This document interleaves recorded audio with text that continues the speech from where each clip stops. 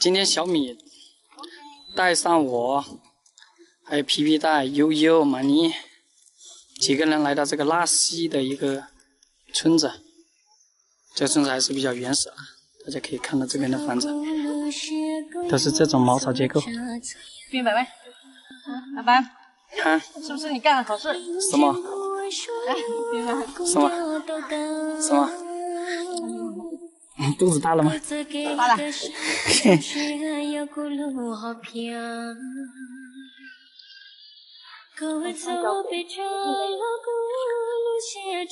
拉西的话，翻译成中国话就是10公里。其实，在老挝很多村子，他们都是以村子距离省城的距离啊，这段距离以这个来命名的。大家注意看这边，还是有很多这种茅草房子。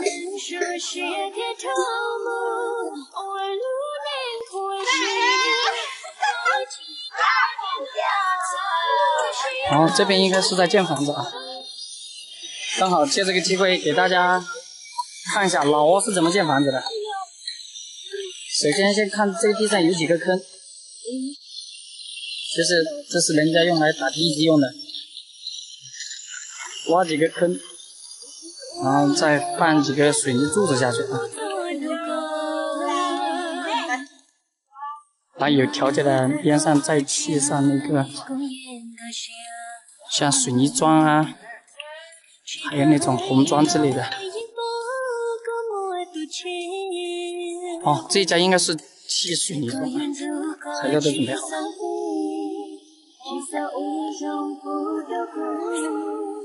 看来小孩，好像你见到我了。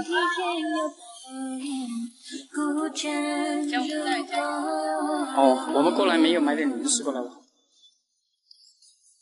这附近有没有小卖部看看？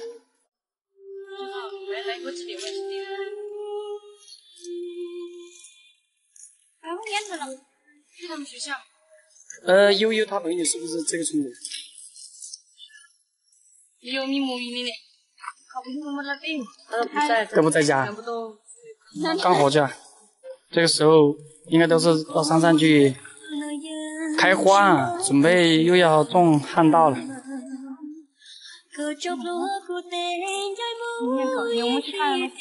走，去看一下他们村子里面的小区。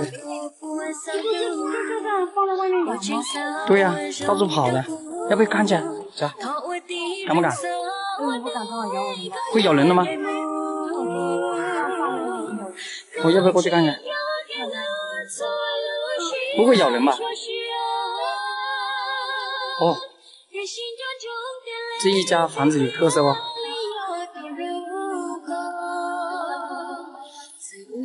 哦，那不是刚下的小猪仔哦。哇，好可爱！沙白蒂，沙白蒂没啊？沙白蒂，沙白蒂，哦，多么难看咯，多麼夾困喎，攞不搞啊？快睇褲底噃，睇褲底噃。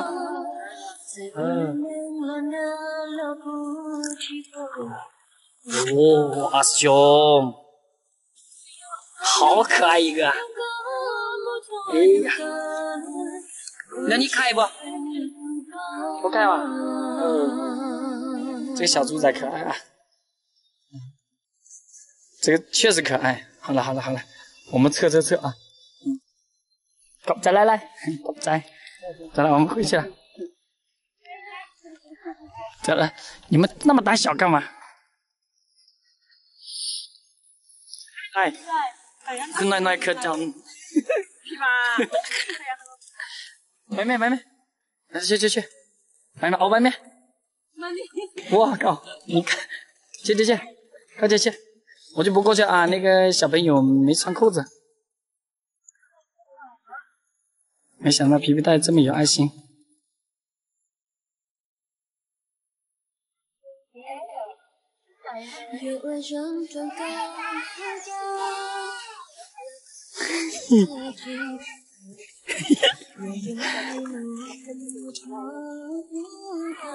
妈，你想那个被猪这样追着的这个在。真的、啊，难怪他怕。走，去上面那个学校看看。哎，我去老妹，来，2、3。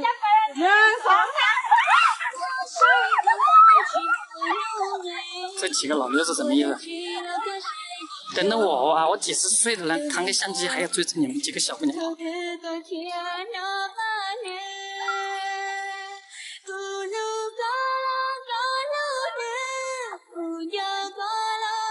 不行不行，上了年纪了。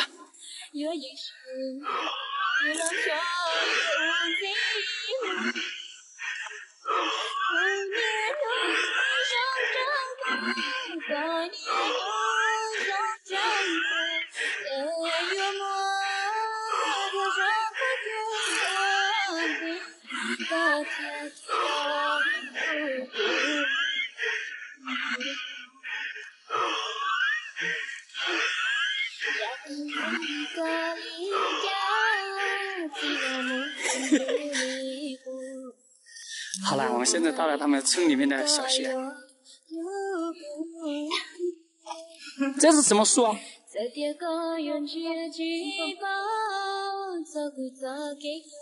怎么长这个东西？哎，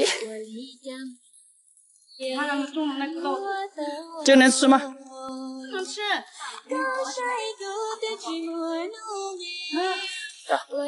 走到那个教室里面看一下。是你们看不到。这是小学吧？给大家看一下啊，黑板，然后里面有印起来的1个、2个、3个、4个，15、16个桌子。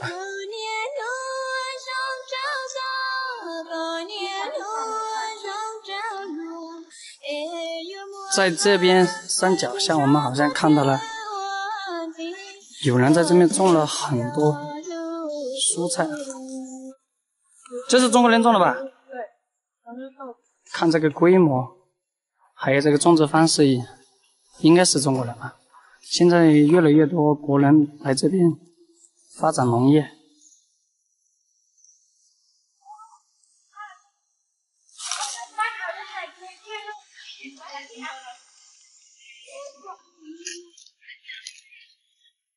农说很叫有你哇？哦，这边的，谁三边哇？是娘，你老，男也老，你饿不？饿啱不？这边人饿，饿咪饿加困，可能，这边的，啊你这边饿。这下娘不米铺啊，明不？娘嫌不？我嫌了。哦，在那哈呢，叫个娘嫌。哦，娘嫌哦，还在读书。很家有你们吧？哦，这是他家的房子，他应该在守家啊，一个人。破门吧？哦，撒贝蒂。拜拜了，没那么奔着。拜拜。先走了啊！哎呀，这个不是他爸爸，小姑娘她姐姐去山上干活去了啊，那就像对面那种啊。他们这边是流行种植旱稻，而且是种1年要换一个地方，要不然容易发生稻瘟。